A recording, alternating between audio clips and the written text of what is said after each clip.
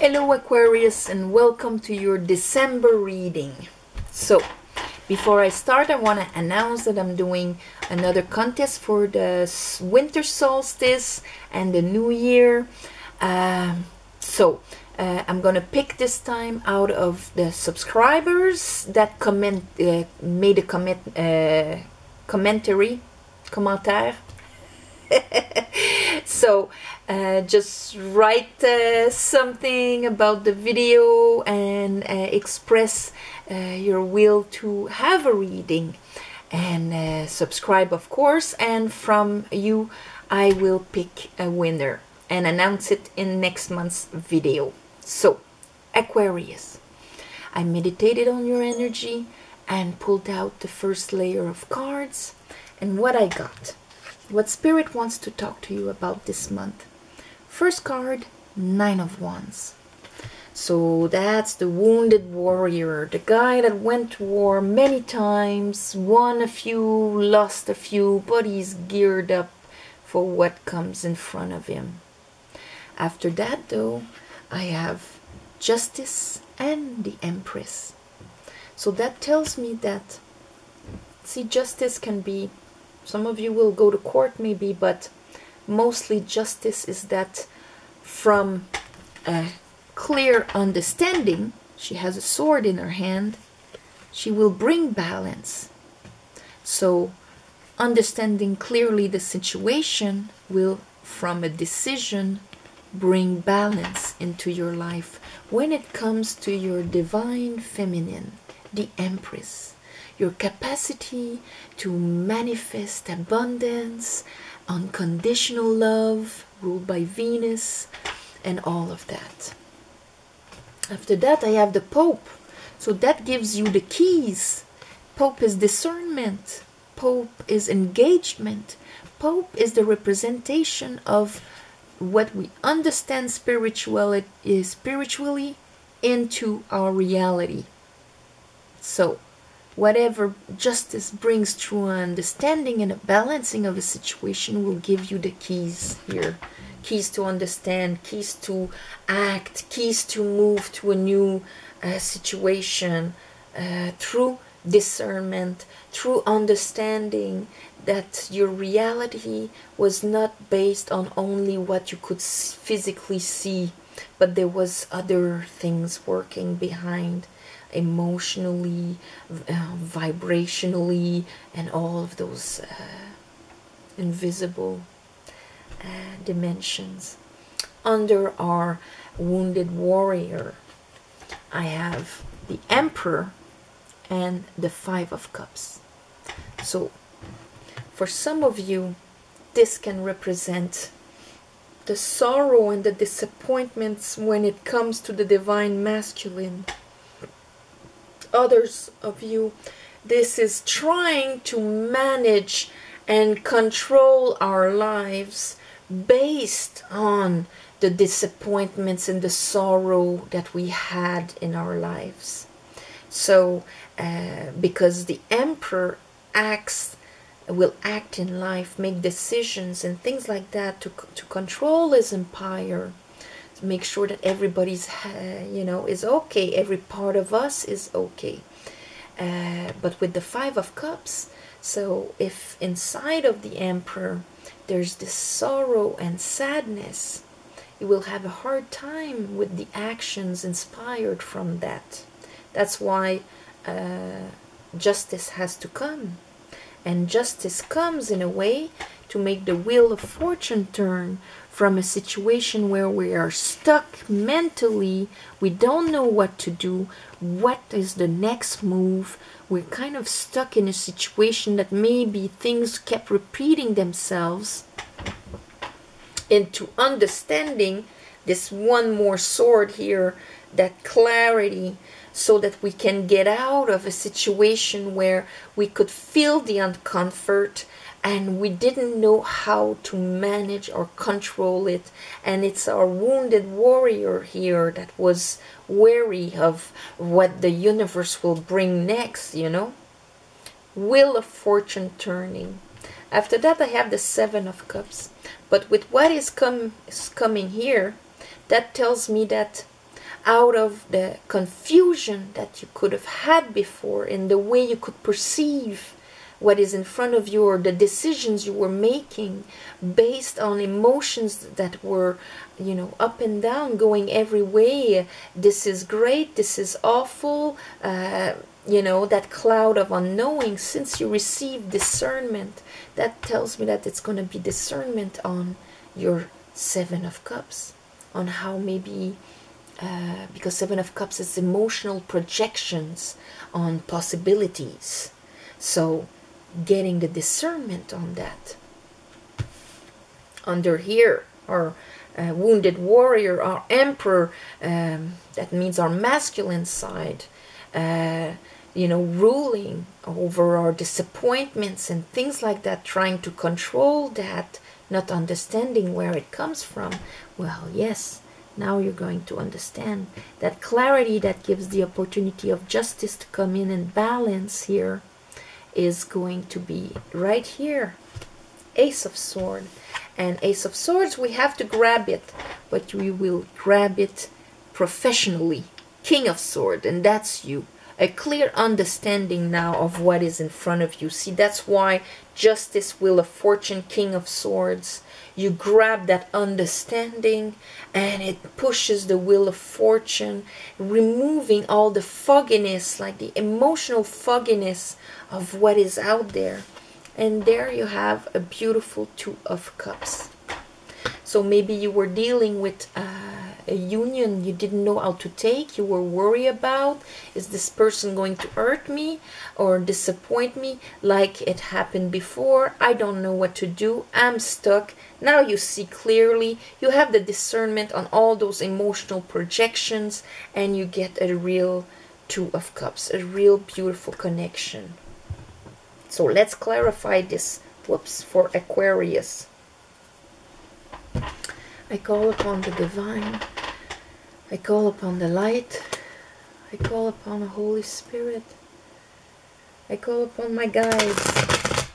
Help me clarify this reading for Aquarius, for the month of December, for their better path. Aquarius, for the month of December, for their better path.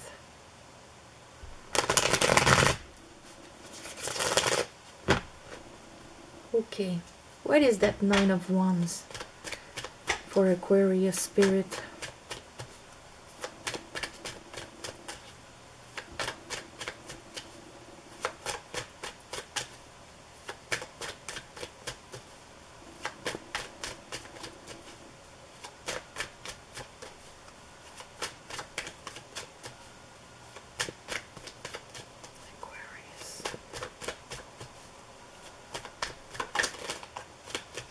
What is the Nine of Wands for Aquarius?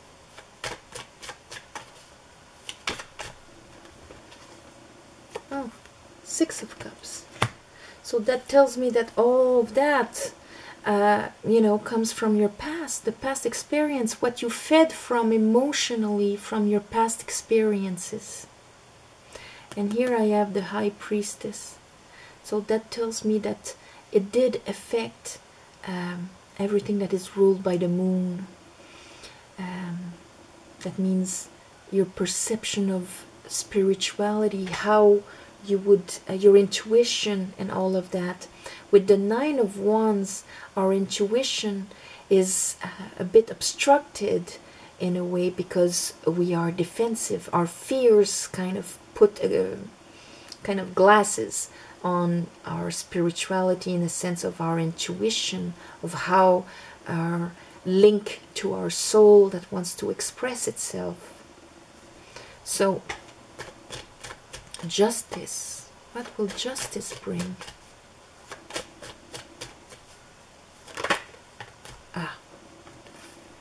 An inner decision under the moon, based on your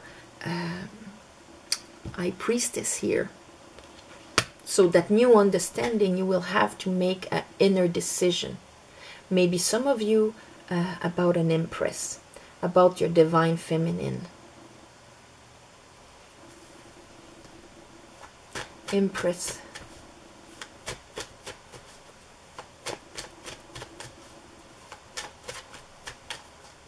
Show me the Empress. Ah, Empress. Okay. So we're talking here about, some of you could be dealing with a water sign, but we're talking about the divine feminine per se. Your capacity to absorb, attract unconditional love, and to emanate unconditional love. And having it for yourself also. That abundance of creativity, that abundance of in every matter. So, like opening the floodgate there, Venus.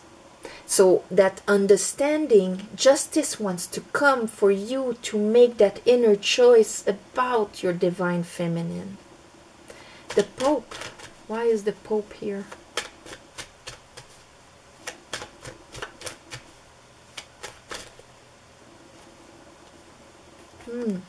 Maybe choosing to bring something solid forward.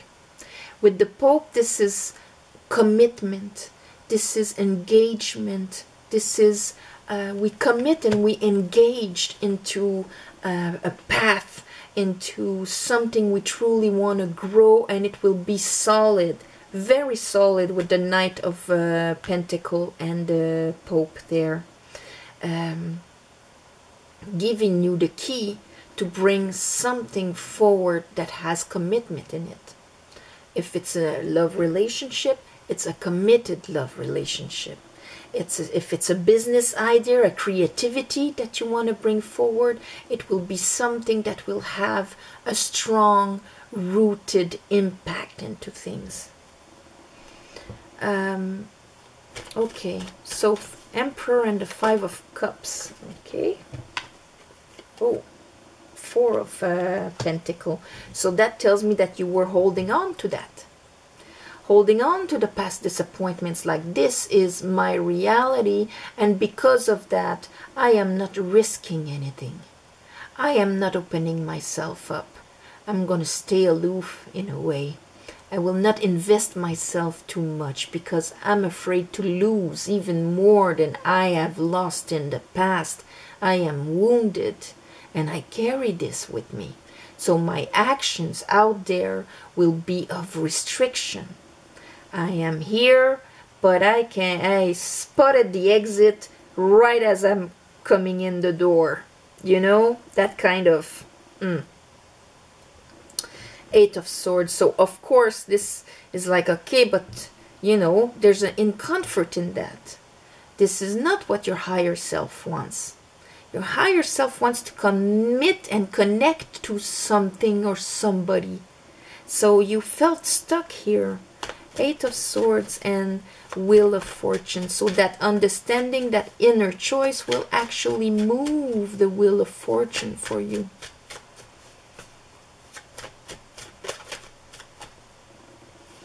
Seven of Cups wanted to come out. You were probably in jail because of all the emotional projections you would do on what is outside of you. So that is transferred. See, the Seven of Cups wanted to come out. I think that's what puts you in that mental jail.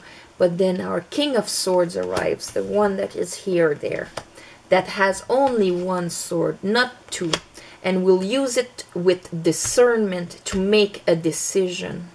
King of Swords, and that will move the Wheel of Fortune on our Seven of Cups. So in a way, the Seven of Cups here would be reversed in a sense. It's mastering and understanding, having clarity on all of that emotional confusion that was there before.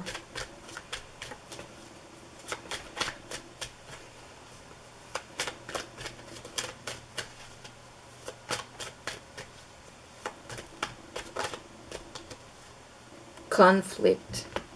That probably brought conflict, and it was because you couldn't believe that there was something more out there for you.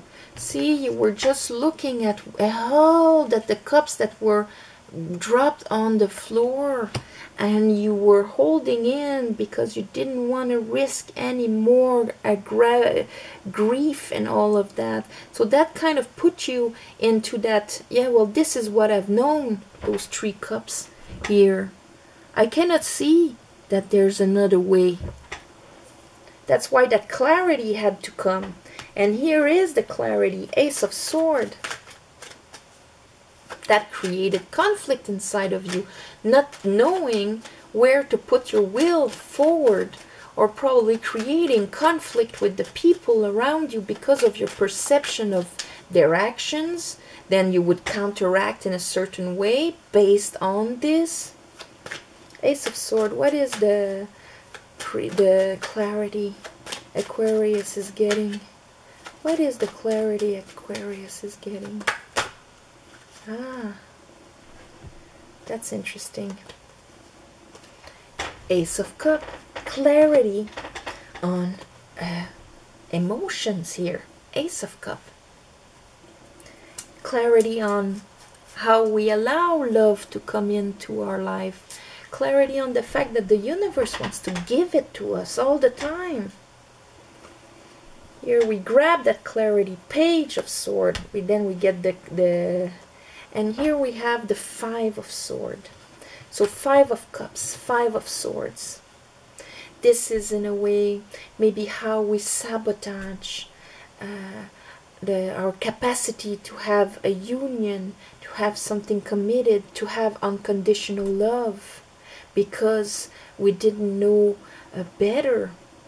We maybe used to outwit others just to protect ourselves. You know, the way, because you're a sword sign, that means that mentally you can defeat the other or yourself in order to protect yourself. But that put you in a kind of mental jail where nothing was happening.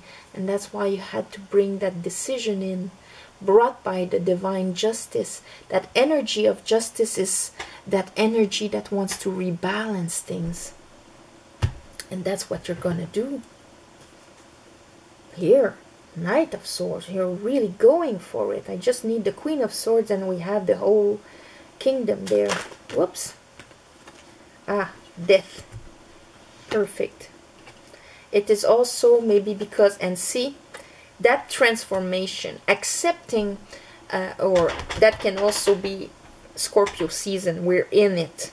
But it is understanding that that has to transform, that that has to die and purify itself. So our 8 of Swords become a 10 of Swords, and because we get that clarity.